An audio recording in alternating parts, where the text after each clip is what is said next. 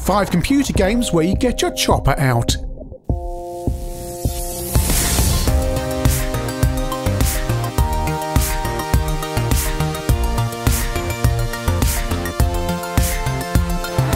What was the mode of transport of choice in the 1980s?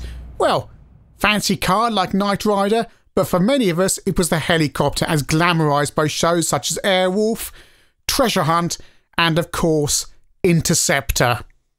Yes, we all dreamed of zooming around the UK countryside in an Augusta 109 whilst trying to deprive yuppies of money. On the agenda, I want one of those. But how could you fulfil these fantasies on your home computer or console? Yes! We're going to look at 5 games where you can indeed indulge all of your chopper fantasies. And we're going to start off with Desert Strike, which is a game by Electronic Arts that originated on Sega Megadrive. Slightly enhanced version for the Amiga with touched up graphics and extra sound effects. But we'll start with the Megadrive version because that's where it all began. The full name of the game is Desert Strike Return to the Gulf, where you have to defeat an evil dictator. Come on, it's the early 90s, it's Saddam Hussein, isn't it? And you're in Iraq. The game features one of the first instances of 3D models being converted into 2D pixels. You have missions to undertake, and of course it owes a lot to Choplifter. But unlike Choplifter, it's a sandbox game because you can, in theory, tackle the missions in any way you want. On level 1, you have to destroy the radar bases and then blow up the power stations before destroying the air bases. And like Choplifter, you have to rescue abandoned pilots and prisoners and take them back to base. It's an awful lot of fun, and it's easy to get distracted by the fact you can just fly around anywhere and do everything in any order you want, but the easiest way is always to follow the mission briefing, or you'll basically be blown out of the air by enemy missiles. Makes good use of the multiple buttons on the Mega Drive's joypad, and yes, this game is available for other systems. My tip, as I mentioned earlier, is the Amiga version for the extra sound effects and enhanced graphics. But where did Desert Strike come from? Well, clearly it was inspired by Choplifter, and here's one of the original versions by Brundabun Software running on the Atari XE. You fly your helicopter and you have to rescue pilots whilst evading, not pilots as such, hostages I suppose, whilst evading the enemy. And they've got tanks and planes. There's some hostages and people running around. You have to pick them up and land and take them back to base, whilst avoiding getting blown up by the enemy tanks. And this is the Atari version you're probably more familiar with, because this is the later updated version after the game came out in the arcade. Originally it was a home system game, came out in the arcade, then there were new ports for some of the systems. So you've got some additional polish with this, I think it's 1988 cartridge version from Atari. Looks far nicer, but the gameplay is essentially the same. C64 version. Again, it plays pretty much the same, nice and speedy. Background doesn't move, which is a shame, the stars. Delivering some hostages or people rescued back to base.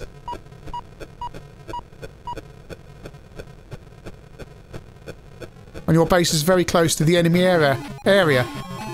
But the top home version is the Sega Master System version. Despite some severe sprite flickering, it's a good port of the updated arcade version. Slightly tuneless music going on in the background. Reminds me of, well, so many Sega Master System games, really. But it's so much more polished. Look how lovely it is, and all the parallax scrolling going on.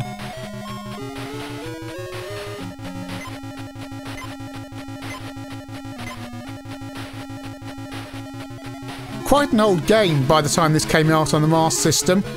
And indeed quite an old game by the time it came out in the arcade, but good fun. It's rock hard though on this system. I wouldn't suggest it's the place you start. I suggest the place you start would be the updated Atari 8-bit version, and then perhaps move on to this, because you will die lots of times. But hey, what if you want to fly an actual helicopter? Well, in the simulation, Tomahawk is the game for you. There's versions for the C64, Spectrum, Atari 8-bit, Amstrad PCW and the CPC, but we're going to be looking at the CPC version. It's by digital integration. And again, a menu with lots and lots of options, including crosswinds, turbulence, and all sorts of things. And you can take part in a war that's happening on the ground below you, where the blue forces, which is you, battle the red forces. And the thing about the CPC version is you have all this colour, so you can see who the people are on the battlefield. And as a result, it makes it much easier to see what's going on. And there's the enemy helicopter. Can I destroy it? You don't want to get it too close, although when it does get close, it is a big wireframe graphic. I've destroyed it there. It's enormous fun and something you can play for hours. And again, it's a sandbox environment because you can fly around and do what you like. Truly one of the best simulator games on the 8-bits. But hey, what happens if you've got a 16-bit? We can play Gunship 2000 on the Amiga, and this is the enhanced AGA version, and it is also running on a 28 MHz machine, so it's going to be a bit smoother than the standard machines. But hey, frames matter when you're playing a simulator. It's just as good fun as Tomahawk. Exactly the same thing, really. You can fly around at low levels, zapping things, taking part in a war. Of course, you get all the camera angles you would expect from a 16-bit simulator. You can even follow your missiles as they head towards the thing they're going to destroy.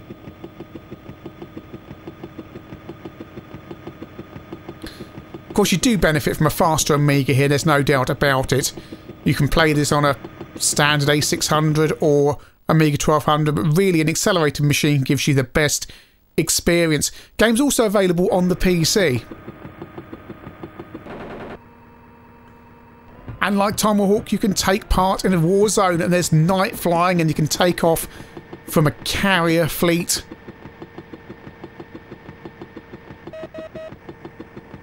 If you were a fan of Tomahawk, as I was in the 80s, then when you saw this thing in the 90s, this was the next big step up.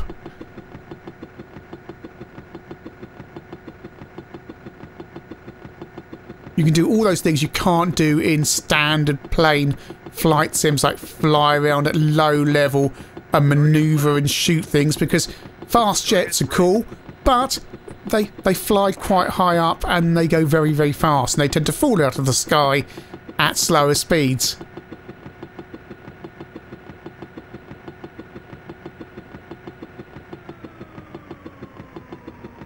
There's lots and lots of missions to undertake, and of course you can choose to fly the mission as intended, or you can just mess around. Because again, the thing about simulator games is they are sandbox games. Target right. Target front. So we followed our mission directive and we got some targets up ahead. And you can set the enemy difficulty so they can basically be absolutely useless and miss you all the time. Or you can have it so they're pretty much accurate and will blow you up the sky with their first shot. Target front. Of course, it has its limitations over modern simulators, but on the other hand, like Tomahawk, it's just fun because it's not overcomplicated. There's not too much going on, and some of these modern simulators, you just feel that, well, yeah, they're trying to be accurate simulators, but the fun just isn't there. It's all about the simulation, whereas both Tomahawk and Gunship 2000 still retain that beautiful balance between arcade game and simulator. Mr Heli, or Mr Hell if you saw the original game in Japan, by Irene and converted by Firebird to the home systems, overlooked, and we're looking at the Amiga version here, because of games like Blood Money. But yeah, okay, this doesn't look as nice as Blood Money, or as polished, but it's a pretty good arcade helicopter game. It's a shoot 'em up, and you collect crystals for cash and get upgrades.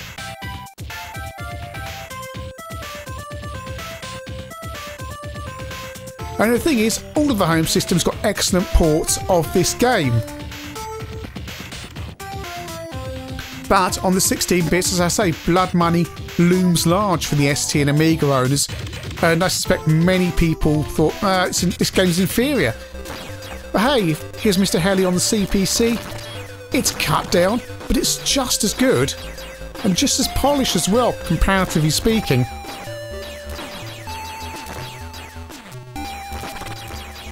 And it runs at a decent speed as well on all of these systems. It's not a game that's super fast to begin with. So you just kind of go with the flow, and it tends to ramp up more as the game progresses, rather than just like Blood Money, where it's very difficult from the start. Nice Spectrum port. Don't know if there's 128K music, certainly isn't running this on my Plus 2. Could be the image I'm using, but there's only 48K sound. But beautifully defined graphics, or they've lost all the colour of the CPC version. And like any Japanese shoot 'em up, there are large end-of-level baddies. Of course.